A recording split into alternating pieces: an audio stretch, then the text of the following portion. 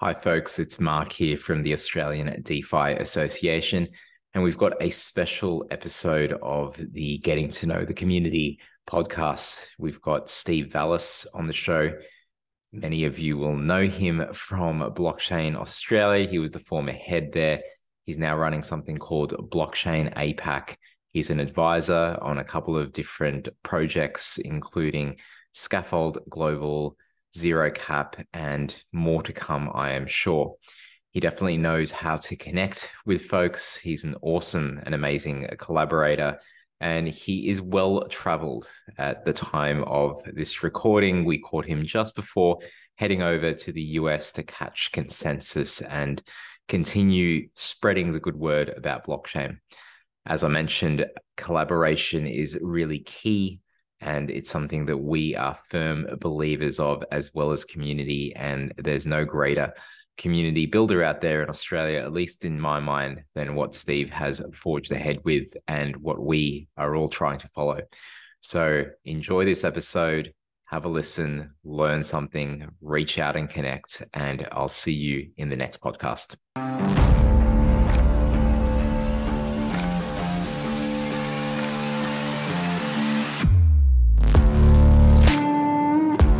And welcome back, folks. We're here with the awesome Steve Vallas, former head of Blockchain Australia, and now doing amazing things with quite a few different areas. I'll get you to go into that, Steve, but mainly Blockchain APAC and a few other advisory roles. But thanks for joining us, agreeing to come to the community show. How are you today?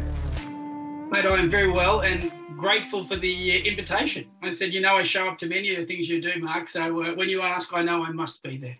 We've got the photos to prove it as well. And, we really appreciated whether it's been in Melbourne or Sydney, or we've met up even on the Gold Coast at other people's conferences. So just for people that, look, some may be very new to the space or just been living under a rock, and I'm sure there's very few. But for people that don't know you, could you please tell us a little bit about yourself? How did you get into this space? What are you up to now?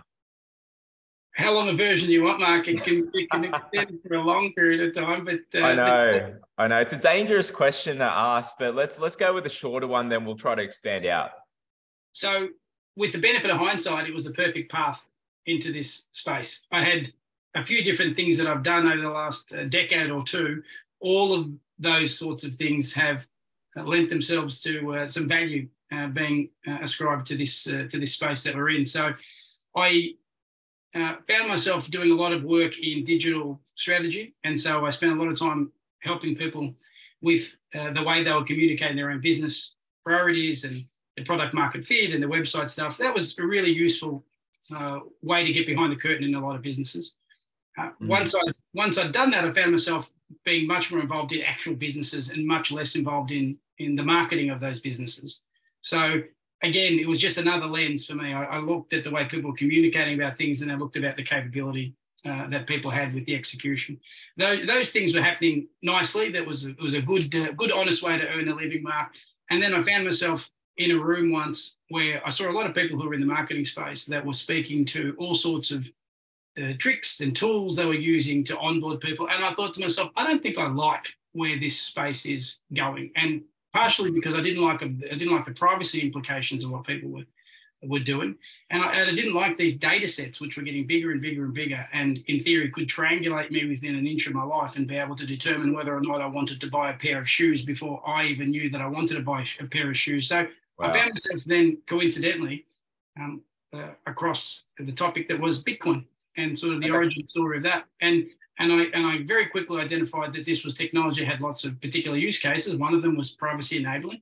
And then I went down that rabbit hole, and we flash forward 5 or 6 years, and I find myself immersed in a sea of conversations I could not have ever imagined myself being part of. Regulatory conversations, tech conversations, payments, finances, macro, micro. So I find myself now ensconced in this space. It's been amazing, the journey, and I can't believe it's only been 5 or 6 years for you, because for me it's only been a year. And the same kind of thing, the amount of conversations that we're having, the type and quality conversations, I could not have had that coming from the fintech and capital markets space so rapidly and so quickly. We are really fast running innovation here. But what are some of the things that you're up to now? Like people may know you from Blockchain Australia. Now you're doing Blockchain APAC, and you've got some events coming up that we'll talk about. But what is that, and what are some of the other things that you're up to in terms of advising? I think the reason you and I have gotten along since we first met, Mark, is fundamentally it's just community. I mean, it's all been community building. It continues to be community building. Before I was at Blockchain Australia, I built out a community simply because I chatted to a lot of people and I was able to connect some dots, and some good relationships were built out of it. That's how I came to be on the radar for Blockchain Australia. They said, we like what you're doing outside of the organisation. Why don't you come to the organisation and do the same thing? So in leaving the organisation after what I think was a pretty good couple of years, handing that back and saying to someone else, it's now your role to grow this out. I've gone back to doing what I always was doing, which is just different community building and different prioritization. So all the things that I do tend to be led by what I believe to be the important topics in the space at this point in time. And the reason I've gravitated towards the things I have in the last 6 to 12 months is there are certain topics which are very difficult to monetize. There are certain topics which are very difficult to speak to in a consistent fashion and deliver outcomes. They're important. And if you have a lot of stakeholders, it's very difficult to accommodate those stakeholders and have an impact in the areas that I think are important. So I focus on that. And so my roles now largely allow me to talk about the things I think are important. And I'm finding a lot of people are gravitating towards those conversations. Once I've found myself in the rooms that I think are important, people will often follow me in, and I'm able to swing the doors open and allow people in often once the conversations mature. That's brilliant. And, those conversations have been, evolving over these past, when I first got started, it was all, okay, DeFi summers just like hit and stuff. And now there's all these DeFi protocols, there's all this innovation coming out of Australia. Then boom, we were hit with things like 3 Arrows Capital and Celsius, etc., and the conversation shifted. But how important is it for you to, just be aware of what's going on, and how does I guess it's like is it a bit of a flywheel? I'm guessing it is, because it is for me. But how does the community help the conversations, and how does that go back into the community? What are your thoughts on that? It's like the Bitcoin equivalent of the mempool. Use some language from the protocol itself. All these transactions, all these people are accumulating and want to sort of make it through. And the challenge, of course, is the longer this space develops, the more people show up who want to be part of this conversation, Mark. And so it's that filtering which is problematic. I think I speak to as many people as I possibly can, and it's still a fraction of the number of people who I would happily give my time to. You just can't find yourself in enough rooms often enough. The conversation, the maturing of the conversation is material. And one of the things that I was saying in 2017, I used to have a slide where I talked about change managers. And the joke was, if you look carefully, it said, don't change managers. There were people in rooms that just are happy with the status quo. And that's the vast majority of people. So that was issue number one. You find yourself in rooms where largely most people don't want to have a conversation about things that are different because they're busy enough doing things that are the same. And the other thing that was obvious to me back in 2018 was what I described at the time as the creeping fog of regulation. And it was slow, and lots of people who were looking to build out use cases didn't think regulation would be what it was. It was obvious to me that the implications of this technology are such that regulators were always going to get involved, and here they are. It's 2023, and most of the conversation I have has some degree of discussion with respect to what it means from a regulatory perspective, and can you even build the thing you want to build in jurisdictions like Australia? Yeah, it's really interesting that a lot of people initially in this space, when we got involved, were questioning, like, could we actually have regulation work globally? Because DeFi is global. How could you ever regulate DeFi? And, right now, while we are kind of focusing on CeFi, I think it's really good that we're seeing this kind of thing happen, because it gives legitimacy. You raise a very valid point there that the mainstream, how are they going to really come in if we don't have regulation, is what it kind of comes down to. As much as we want to work in this Wild West and push fintech and finance and gaming, NFTs, etc., and music type things on blockchain forward. What are your thoughts on like regulation and what that conversation kind of evolved into to where we are kind of now? Because we're at the cusp of seeing something happen with regulation here in Australia. At least there's a lot of conversations. But yeah, what are your general thoughts on that?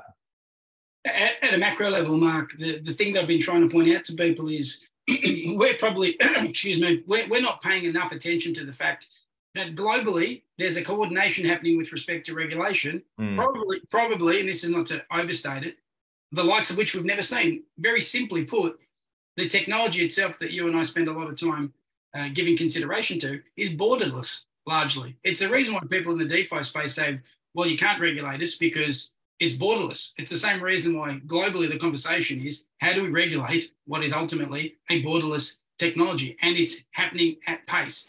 I've come to realize there are many acronyms in the world that I really didn't know a few years back.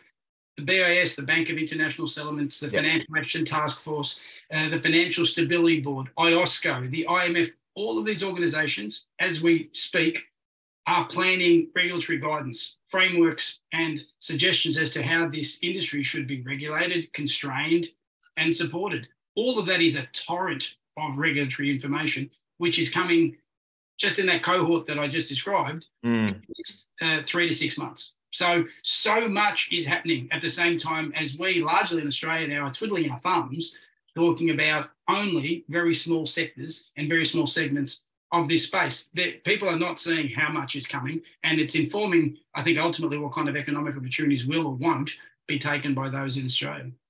I think it's really interesting as well, for people that I think many, before getting into this space, whether it was like consulting or capital market stuff, you have lawyers and stuff there, and there's a lot of regulatory stuff already established and involved, but you don't see it as much as here because the space is evolving. There's so many lawyers that come to these events because it is a space that they are very much needed. But you mentioned the mainstream thing there. I kind of have this belief that with any kind of change, there is the mainstream, the fat in the middle of the bell curve, and it's the outliers, like either the ones that have made a lot of money and are looking for the next opportunity, or the ones that have been not banked, whether they've been debanked or already unbanked, or just in unfortunate situations such as in third world countries, etc.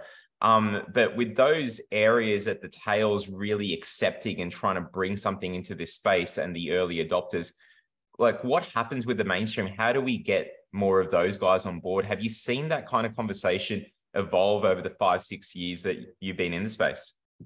Yeah, it's funny. People expect and wait for 50.1% of the community to be on board. It doesn't need to happen, Mark. That's kind of the point lost on most people. Edge cases become use cases. They don't need to ever become the majority view. You think about most of the things that we engage with in a day-to-day sense. We all do very different things. We all transact very differently. We all have very different habits. It's not this monolithic view of the way technology sort of plays out. Some things you use and some things you don't. The same people that say, I'd never jump on TikTok are the same people that said I was never going to jump on Facebook. And before that, I was never going to jump on whatever. The reality is people eventually come around. You don't need that momentum at the 50 percentile before things happen. Things happen at 1 or 2 or 3 or 5%. And so what I'm watching is a lot of people who have a need or a desire, one of the two, to make systems better. And so they're finding themselves in rooms that other people share that kind of aim and goal. So I'm watching these ecosystems propagate very, very quickly. I think it's interesting that, we often see the community get questions like, when is the majority coming in, whether it's the 50.1 or when are we going to see 80% of people owning NFTs? But they don't have to. You don't have to have that much, I guess, kind of market share for something to be successful. You could have a fraction of a less than 0.00 whatever of percent in your cafe/restaurant having NFTs as memberships, and you could be successful there. It doesn't have to be we get kind of like really narrow in terms of focus that it's only going to be successful when it's like this. But it doesn't necessarily have to be, as you point out. And I wonder, we talk about, or we see things where blockchain isn't really being used. It's not NFTs as the wording, whether it's Reddit or it's Starbucks and even others. They're just building on blockchain tech, but they're not really pushing that message down, into the ideas of people. What do you think about that? Do you think that we need to have a think about changing the wording? Do we just need to build things that people will use? Or is it a marketing kind of thing? Is it a mix of like utility? What is it that's going to get people using blockchain tech with or without them knowing? I like this question, Mark, because the reality is my answer is generally blunt. That there is no room where people will make a decision that this is what we're going to call this thing and we all move forward. The reality is, who cares what you call it? Yep.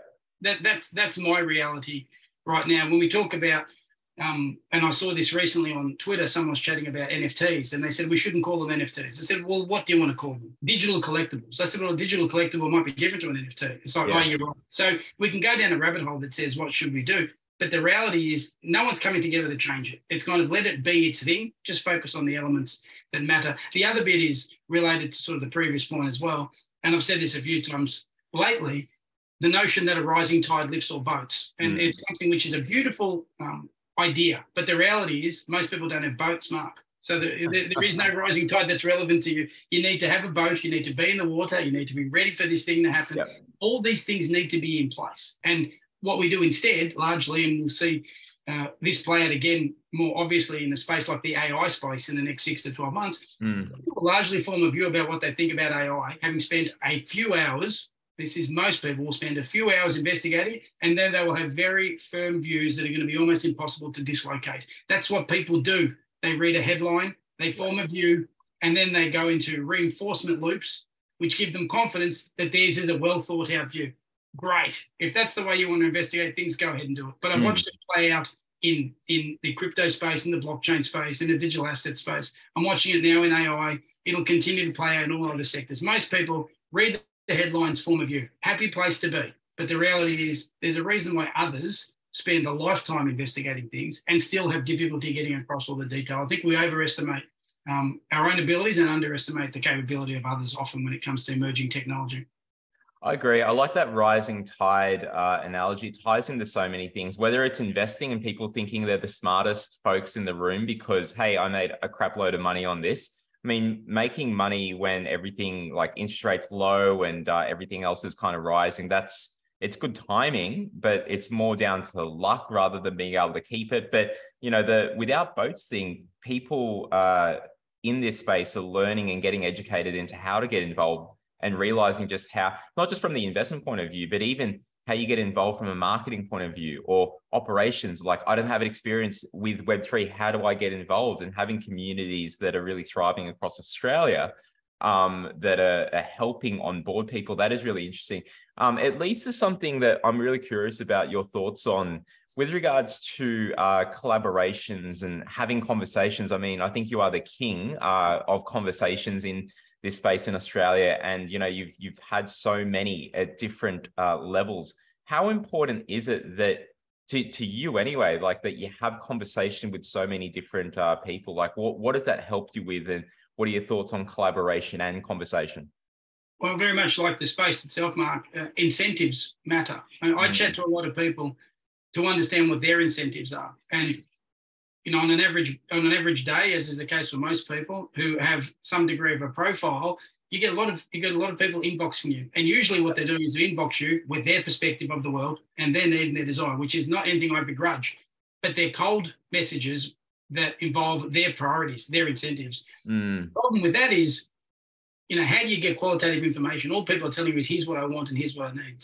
So mine is in reverse. You know, I go into those conversations trying to get a sense of what those incentives mean in other rooms, as opposed to saying, what can you give me? It's like, what value do you have? I was chatting to someone today about this event that I'm planning. And when I was chatting to them about what the pros, I said to them, what value do you leave in the room? And it was a very difficult question for them to answer because they came in from the lens that was, we need brand recognition and we have a marketing budget. And I said, but what's the value? The value is not the brand recognition. And the value is that is an incentive that they have internally, but there's no value to be distributed in the room. So they're the reasons I chat to people. And where possible, this is one of the flywheels that you mentioned before. Mark, I've spoken to so many people, like thousands, literally thousands and thousands of people. So when I had a conversation today with a very large organization, ultimately what I said to them was, I can save you a lot of time because all they need to do is give me the wish list of the people and I'll be able to discern for them who they shouldn't talk to largely. I said with exceptions, but the reality is I can save them a lot of time. And I think that's the upside to spending a lot of time with people is ultimately you're able to save a lot of time. I think it's really cool. You know, we mentioned like collaboration, conversation there. It really leads to smarter connections, and it's smarter because, as you said, it's saving time. And as someone that's kind of been doing this before getting into the Web3 space by, you know, being involved in not-for-profits, little do people know that I'm involved in a data science not-for-profit, and now it's started to become popular because of all the ChatGPT and AI stuff, you know, hackathons and all that kind of fun stuff. And I still do a lot of data things, but it's more on the crypto side now. But you know, leading from, you know, the collaboration conversation and having those smarter types of connections is just really interesting, because I think people like you and me, we would have just done it anyway. Even if Web3 wasn't there, it's just fascinating that Web3 is a place that puts that on a really much higher pedestal, because I don't think, would you say this is true? I don't think that you get anywhere without building community in this space. I think it's a lot harder for you to do things. Like I'm not saying that no to marketing or whatever, but instead of just doing marketing for ourselves, I think by marketing and helping lift the boats up all together, it's been better off. What do you kind of think about that sort of philosophy? Yeah, I think you get found out if you take shortcuts, Mark. Particularly in a space where people's reputations are at risk. And that's the nature of this space. The thing about people getting this wrong, if you back the wrong horse here, then you find yourself in a position where you get attached to that decision. And so I'm mindful of other people's reputations. So it makes it even more sort of precipitous here. You know, if you make bad decisions or a series of bad decisions, it's easy to basically become irrelevant, because people say this is not someone that's able to determine or exercise good judgment when it comes to the relationship. This is I think something I've said to you from the very beginning, Mark. One thing that I identified about what you were doing and what the team is doing at Aus DeFi is you're showing up. It's very hard to question people's bona fides if you show up all the time and over an extended period of time, because it means you're either a fool because you've done it forever, or you're genuine. And you go, the reality is over time, people start to realize, and when you've shown up for little money or no money over a period of months and years, people say, well, they're here for a reason. And this is sort of the corollary to me. It's an interesting thing for me. You can push back more. I push back more in the sense that I say to people, I've spent a lot of time and continue to helping people that will never, ever provide me any commercial outcome, because I would like to do that. So when others come at me, it's easy for me to say, I'm helping a lot of people, and to push back. It makes conversations more efficient, because I find how people deal with rejection, myself included, is a very good sign of how valuable they'll be in the rooms that they want to be in. Because if you get a no, and the no leads you to respond in a very aggressive way or a selfish way, then they're not people that should be in the rooms anyway. So it's always an interesting thing to see that play out. I see it being tested in various ways by different people in the community, just testing what the responses are if they try, you know, to respond in a certain way, just to see what those reactions are. Because, you know, I think we really get a lot of different types of folks in the community, and some are here for, you know, very much collaborative type reasons, whereas others are just here to extract value and run off, you know, whether it's an NFT sale that, you know, has a quick mint, founders run off with the quick bucks, or those that were on the whitelist. It doesn't really help the space at all. And hopefully, you know, we're cracking down on that kind of stuff a bit more. But do you think that we've got two types of folks, you know, those that extract value and then those that are selfless, like the selfish versus the selfless? What do you think about that? It's a tricky balance, Mark. I mean, the reality is we're all driven by some degree of self-interest here. I mean, if all you're doing is always trying to help other people, you'll go broke, you'll lose your home, you won't be able to buy food. There is always that balance. But it's just the way people perceive others' needs versus their own. You know, I used to have a client when I was chatting to them once about what they wanted and the meetings they were having, and they said they were tired of meeting with people. I said, why is that? And they said, everybody wants something from me. And I said, okay, what kind of meetings do you want? And they said, I want to go into a room to be able to have this kind of outcome. I said, aren't you by definition the person that you've just said is a parasite and only wants something from you? They didn't take the advice well, Mark, but they did ultimately take the advice, which was they recognized they started giving more, because their lens was, if this person is trying to get something from me, they're extractive. But if I want to do that, I'm value accretive. It was the same thing. And so that realization was a very tough one. But I think I watched them and they became much better in business, because they realized that you can't tar everyone with the same brush. So the reality of those kinds of conversations and context, I met a regulator a number of years ago, and I walked into the room and I said to them, I'm going to be in the back of the room because what I'm doing isn't important enough to have me at the front of the room, but it's coming. So what I didn't do is say, put me at the front of the room. What I'm saying is the most important thing. I said, I'll be here. And then I showed up and slowly made my way through those rooms, made it to the stage, made it to the front of the stage, and ultimately was the one curating the conversations. I delivered on what I said, which was, I'm here and I have an understanding of this space, and it is moving in a direction which I was able to identify for them. So by the time I got to the front of that room, they had confidence that I understood the implications of these things. And that's a byproduct of time and confidence in your own abilities and the abilities of those around you. I think it's interesting that it takes a bit of time to get to that stage. And if you've got the ability to, I'm not saying everyone necessarily can, because we're all at kind of different positions, career-wise, what we're currently kind of doing with our own businesses, etc.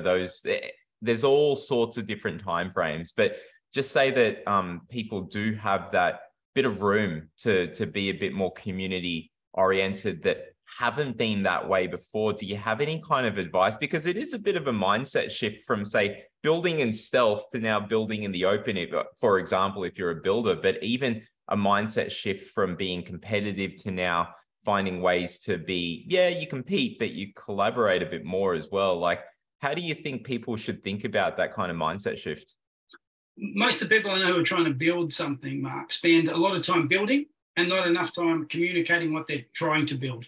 And it's a classic failing of earnest and honest people. They just say, I'm busy doing the work. They go, but unless the work is being seen and identified, unless you're saying to people, here's where I was, here's where I'm going, here's where I'm headed, you need to give people a timeline that gives them confidence. There's touch points. Like, you think about it from a marketing perspective, you talk about how many touch points it takes to actually sell a product. You don't usually just see an ad with no context and press buy. What you do is you see a product or you see a need and you see some comms and something reinforced, and eventually you're in the funnel in a marketing sense.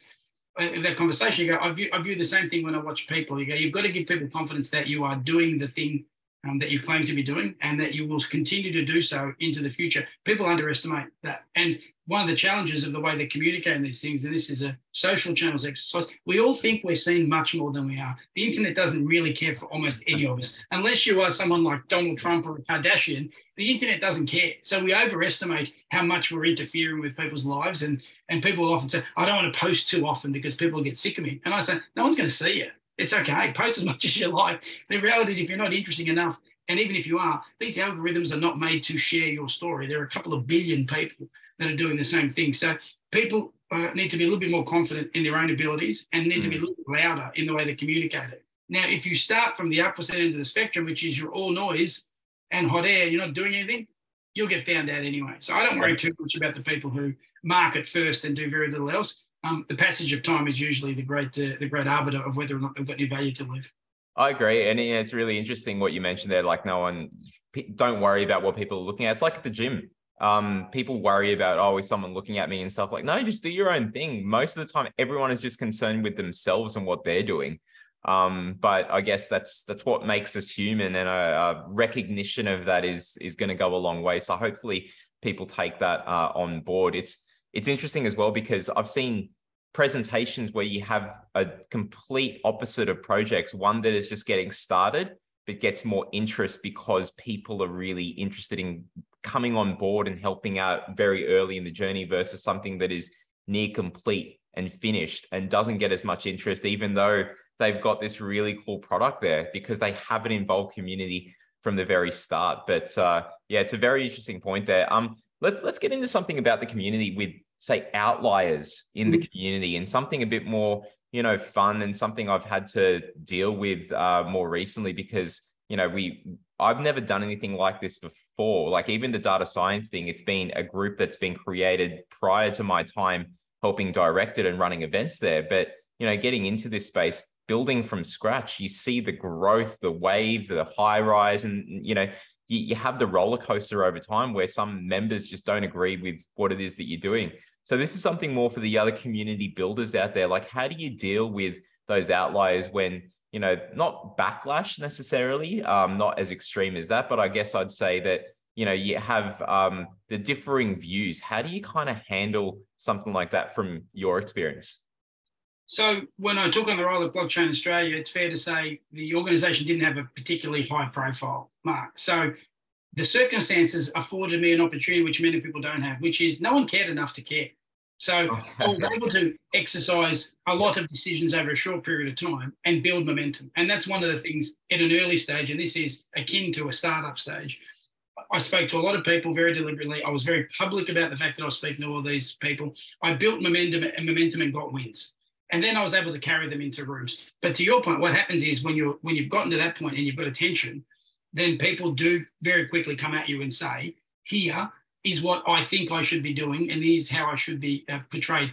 That becomes a resourcing challenge, because when I delivered with Blockchain Australia Blockchain Week last year, it would have been a ratio at least of 20 to 1, the number of people who wanted to speak versus those we could accommodate. Even though we had 250 speakers, we had 2,500 people who said to me, quite rightly, they were capable of speaking, and that's true, but they just weren't able to. And so being able to go back and efficiently say, here's the reason why, and if you can do this, here's the reason why I chose this person. Here's the reason why you are a good fit, but you're not a good fit in this instance. Or here's the reason why we haven't chosen you.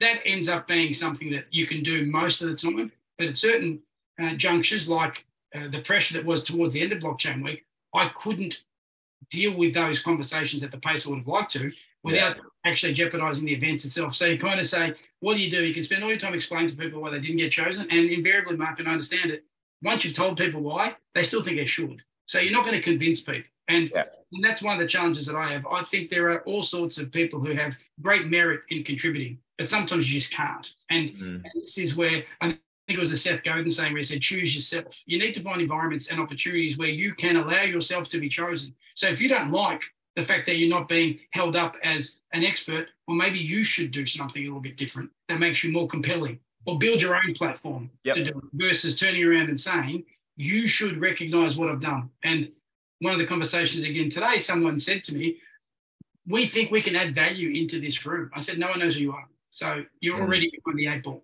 because brand does give some value. And if you're not going to be that person, you need to find another compelling reason why you should shortcut the conversation and do it. So it's an imprecise science, mate. And with the benefit of hindsight, we're all geniuses. The reality here is a lot of good people should be heard, but I don't think enough people take it upon themselves to do things consistently enough to make sure that they are heard. I think it's interesting as well that whether it's for events like this, or say for our meetups and people wanting to speak and stuff, it's almost like sales, right? Like you've got to think about where are the people that are your targets. In this case, if it was Blockchain Australia back then, where are they looking at? What do they pay attention to? And if you're not in front of them, then why should or how should? There's only 24 hours in a day.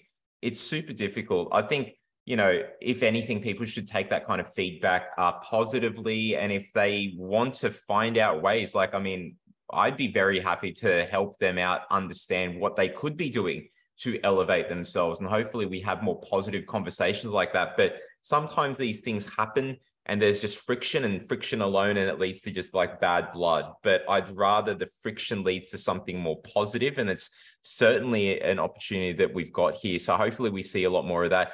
I wanted to ask you something as well that I think might be interesting for you, that you know, this is like a reverse card kind of thing, but you get asked a lot of questions. You're up on stage, you're in podcasts, etc., and certainly you're in a lot of these conversations on as advisory board type member and advisor to various projects.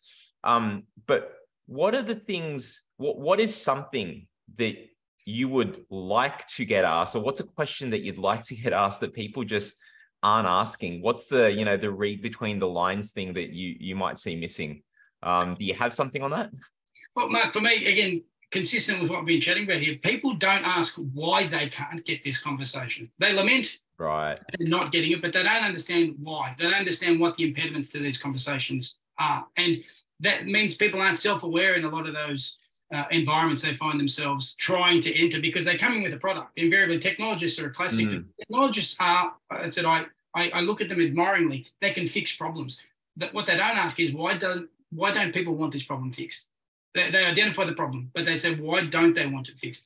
And then there's a multivariate sort of conversation that comes from there. Some people, it might be resourcing, it might be timing, it might be age, experience, it might be all sorts of things. But they say, but I can fix that problem. And that's one of the things that people don't do. They don't turn the mirror back on themselves and say, why is this not playing out the way I would like it to play out?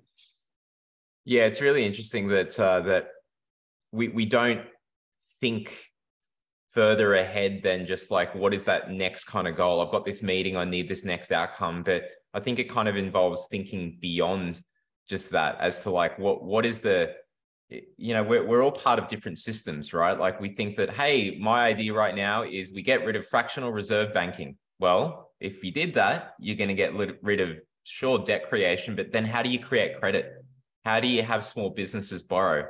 How do you not slow down capital markets and just make a problem? Like thinking about systems is really key there. So I think that if people think about that a bit more, like what are the after effects of me just asking this question? Okay, well, if I'm asking this from Steve or the community, well, they need to have something that comes out of it as well. So how do I cater for that? And I think systems thinking is really going to help there. But you know, where do you go for, apart from the conversations? Like, do you look anywhere like books or videos? Are there certain podcasts that you like to kind of watch and stuff? What are you kind of looking at for inspiration and stuff? Yeah, for me, it's a filtering exercise. Mark. I try to go as wide as possible, and invariably we find ourselves, you know, into thought bubbles and going down sort of chambers that you wouldn't otherwise expect. But it's kind of constantly trying to get a sense of, am I going wide enough? And then filtering down. The reality of most of the stuff that you would otherwise consume is it has a very firm view, and there are not alternate views expressed on either side. You know, you tend to listen to things that affirm your view. So I'm super conscious of that. The thing I like to do over a period of time, I think it's what delivers a lot of the value, is I like the currency of news, as in things that are happening in the space, but I like the consistency over a long period of time, because the news itself is rarely what it appears to be.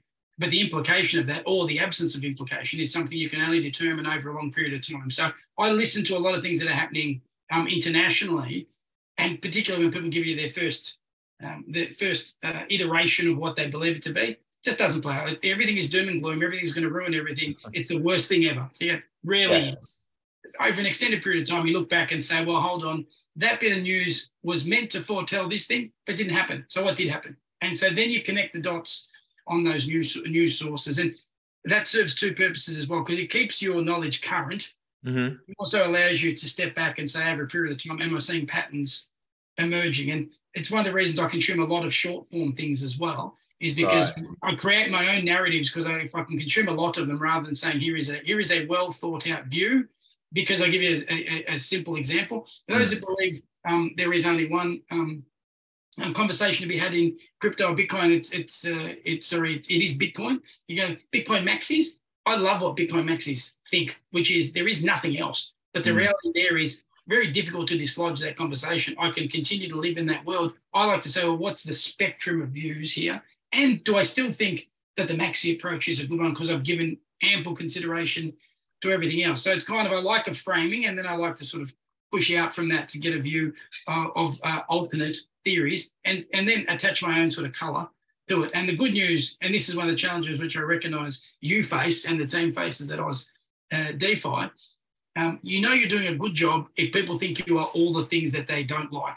You know, I was joking about it on Twitter yesterday with one of your colleagues. Yep. You know, are you a government sympathiser? You're definitely against privacy, or you're a libertarian that wants the world to go to shit. You go, the reality here is, which one? If they think you're both, you're probably doing a good job in communicating your positions. It's ironic, right? Like that never let them know your next move. Like people will paint you with a black brush, not a white brush, or vice versa, or whatever it is, when it turns out you're really potentially gray in the middle. I like to think of it more as like just being pragmatic, like not necessarily. And there's different people out there like this, where they want to see the best of both sides. Like, sure, the pros and cons of this side versus the pros and cons of this side, and whether it's like going from Web 2 to Web 3, but being pragmatic and just finding the best solution that mixes both. And sure, we're always going to have, and I think it's valuable to have those people that are the maxis on either side, but it's it just becomes very hard when you're so maximalist that you don't see the parts where it doesn't work, where your system doesn't work. Like if everything was on Bitcoin, well, credit creation's a bit harder now because we've got a limited hard money supply that doesn't really lend itself to a fast ability to imagine the world at a much more slower pace in terms of being able to build and create new industries and fund things.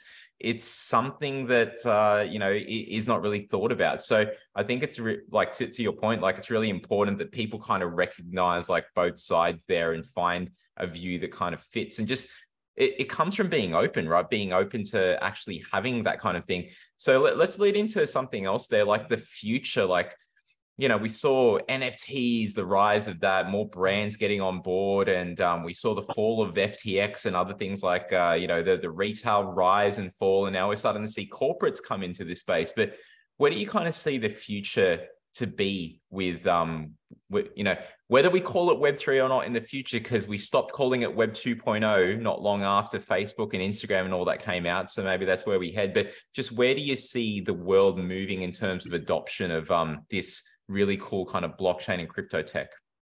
I think I'm a great futurist, Mark, because I don't look that far into the future. The reality here is most people who offer views on sort of multi-horizon sort of outcomes are wrong. We're terrible predictors of you know, material sort of distance into the future. What I see happening here is I see narratives building and I see momentum building. Now, again, what might come out of it might not be what people expect, and things might come out of sort of thin air. But the reality of kind of regulatory conversations is they're moving towards narratives around the tokenization of real world assets. Now, that might spawn something entirely different, but the reality is that's where the conversation is going. People are starting to say, not in a dissimilar way to they were saying in 2017 and 18, but the tech wasn't quite as ready. The tech now is much more ready. So what happens now? Is there an opportunity to fractionalize and tokenize real world assets?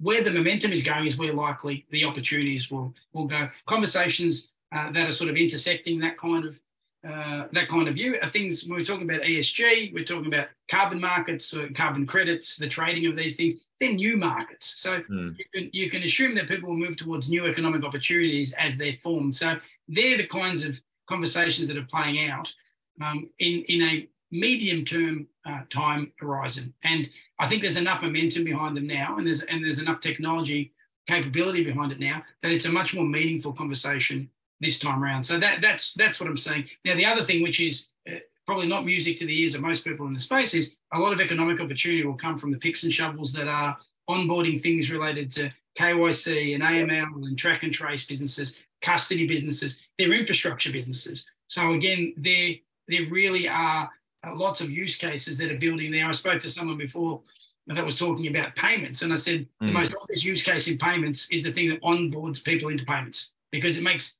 payments safer. So they're the environments I expect a lot of startups will build and grow very, very quickly in, because they're connecting the pipes much more than saying, here is the pipe that you need.